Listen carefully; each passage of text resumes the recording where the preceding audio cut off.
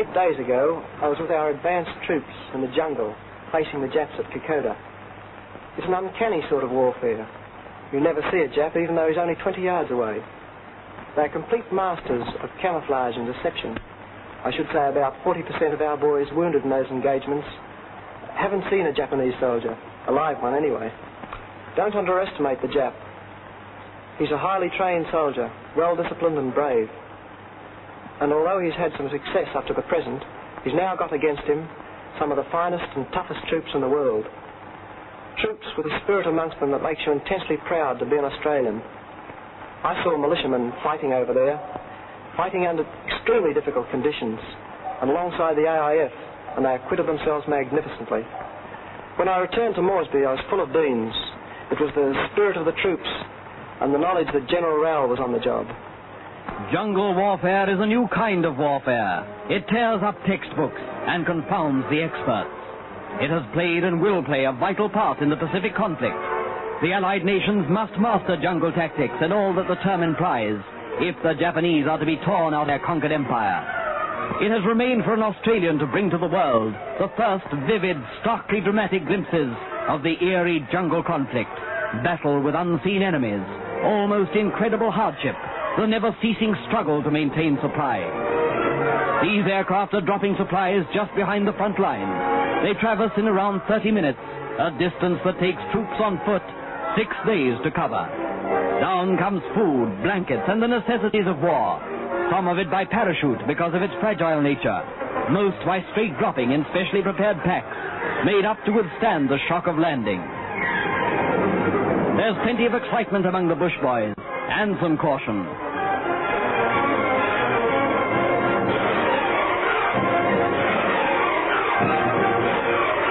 She's not going to clear that hill. The stick's right back, but it doesn't look like she'll get over it.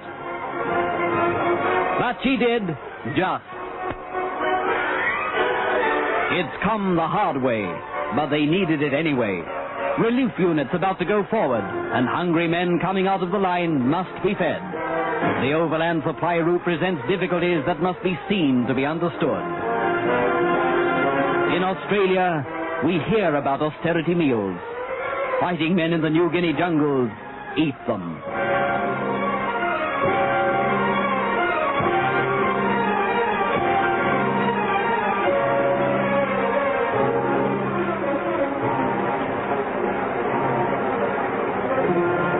Within an hour, these fresh troops, AIF units with splendid battle records won in the Middle East, will be in contact with the Japanese.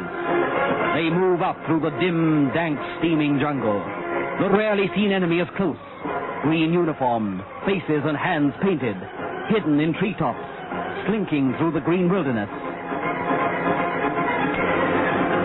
Where the patrols go, the bearded para goes too, so that this strange, uncanny warfare may vividly be brought to the outside world.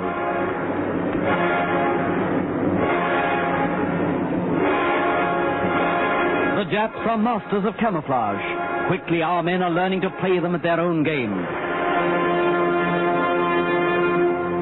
The front line. Men fire at sound.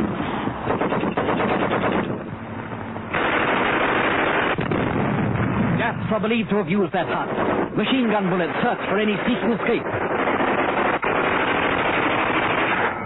It's a grim business of man against man. Kill or be killed.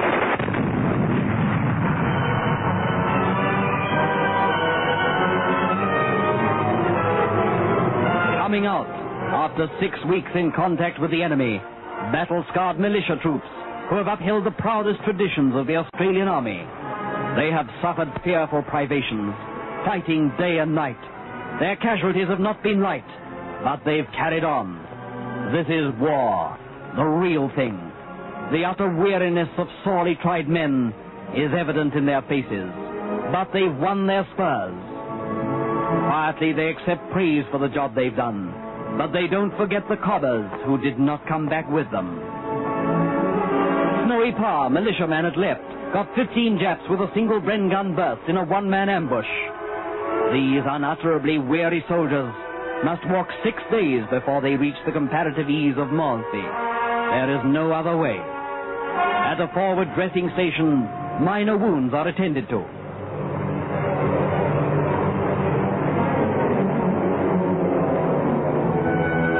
shave.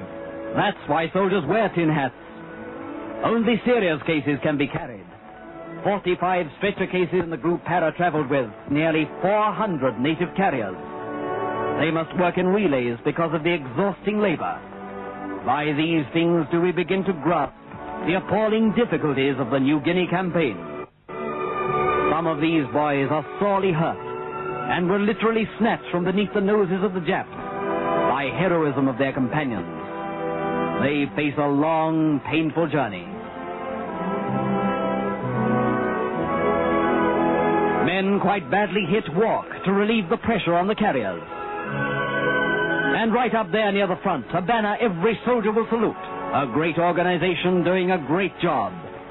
There's a dramatic reality about all this that cannot be escaped. Cheerfulness and courage, contrasting sharply with suffering. It will take a lot of Japanese to conquer that kind of spirit.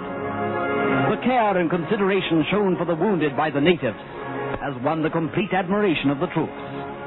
With them, the black-skinned boys are white.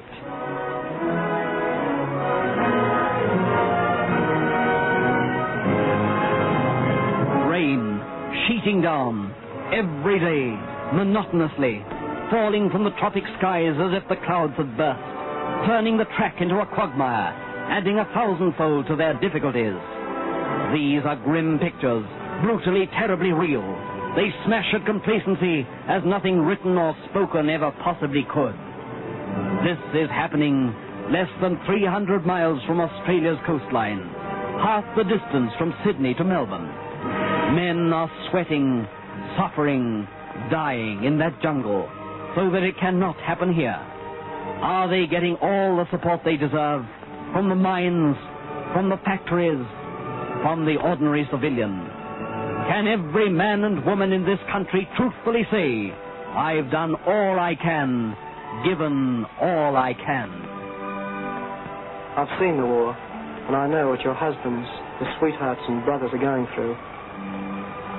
If only everybody in Australia could realize that this country is in peril, that the Japanese are a well-equipped and dangerous enemy, we might forget about the trivial things and go ahead with the job of licking them.